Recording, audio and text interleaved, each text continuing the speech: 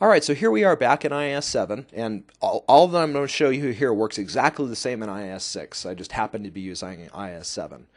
I've got a new application called Roles Demo. It's based on our previous forms authentication sample. I've added a few more pages. I've added a master page with a menu control so that we can have some different pages. I've got a doctors only page. And if we take a look at the web.config for this new app, you'll see that I've got still forms authentication here. I don't let any anonymous users in. And for the particular file, doctorsonly.aspx, I have an authorization section that only allows users in the role of doctor to use that. Everybody else is denied. Now, the way I've decided to set my roles up, because this is forms authentication, and there are no Windows accounts or Windows groups, or there's no default place to find roles when you're doing forms authentication. I've created a little XML file that simply maps users onto roles. So here's Alice. Alice is a member of the doctor role. Bob is the member of the doctor role. Keith is a member of the nurse role. So we've got this little file here, and I've got some code that I'll show you in a little bit that wires all this stuff up. But before I show you the code, let me show you how it works. Let me just show you the features. So let's browse to the default page. And as you recall from our previous application, we have to authenticate. So if we remember who's in what role, Alice is in the doctor role. So let's go ahead and log in as Alice. I use the same technique. Alice, type in her name for the password. And here we are at our home page. It looks a little different. I made a note here. This page can be viewed by any authenticated user. So Keith and Alice and Bob, anybody can view this page. I've also listed the roles that she's a member of. I'll show you how all this works in a little bit. But notice that I've got a little menu control up here that allows me to go to the doctor's page. All right, so if I go to the doctor's page, I'm a member of the doctor role, so I can see it. Now, if I was to log out and log back in as Keith, who's a nurse, Keith's not a doctor, I log in, I can see the home page. Great. Notice I'm in the role of nurse. I'm not in the role of doctor. And if I try to surf to the doctor's page, I'm going to get an unauthorized failure, which is going to redirect me to the login page. That's just the way Forms Auth works. Okay, so in order to set all of this up and make this work, what we need to do is we need to basically replace the principle that forms authentication is giving us. Forms authentication doesn't know anything about roles. It only knows about how to get you an identity for the user.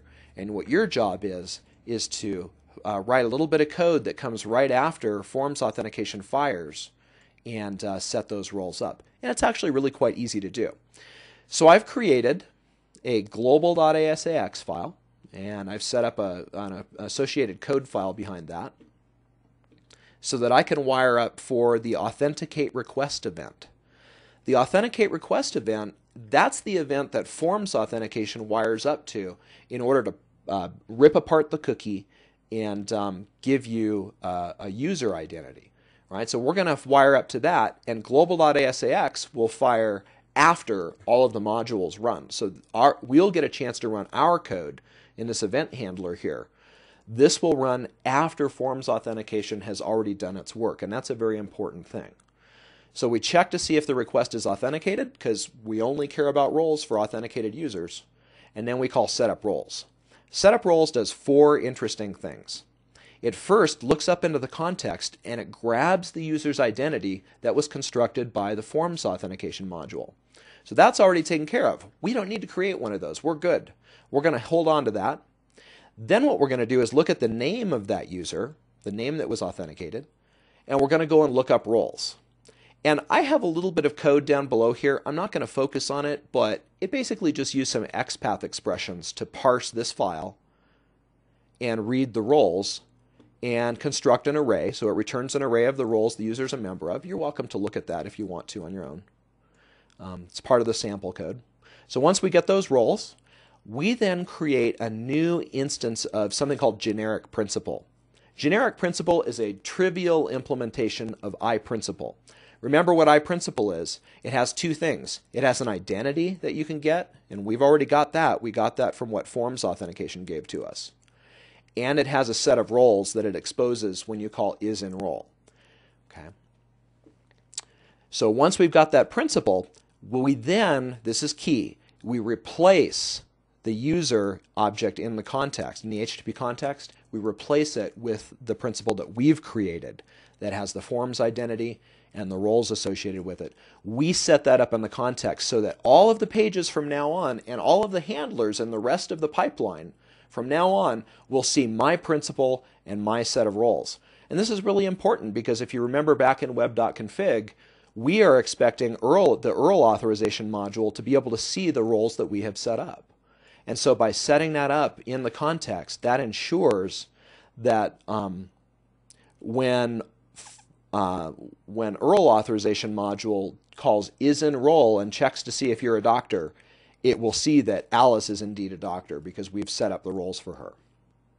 Now I have a fifth thing that I do here that you don't really need to do. I just throw the roles array into the context just so that I can print them out.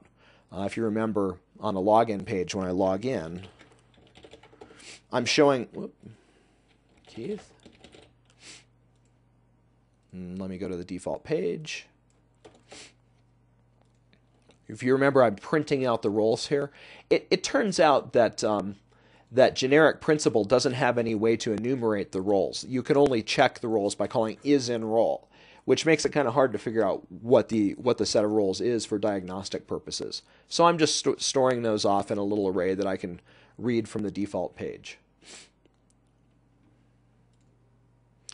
So to summarize, what we're doing here is we're wiring up into the pipeline so that we can manually set up roles the way we want to. And you don't have to use an XML file. You could use a database.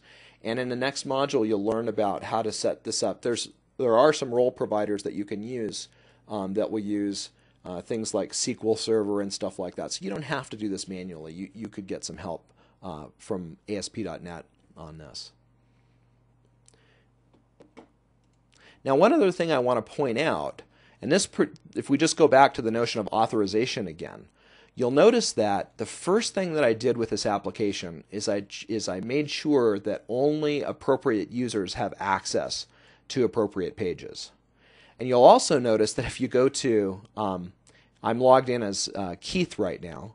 Keith is a nurse. Keith does not have access to the doctor's page, and if he tries to go to the doctor's page, it fails, right? So it's kind of odd that the menu item here is showing me a page that if I try to go to, I'll simply be denied access to. I'm going to show you how to trim this these sitemap providers so that they only show pages that you can actually get to. I'll show that to you in a little while.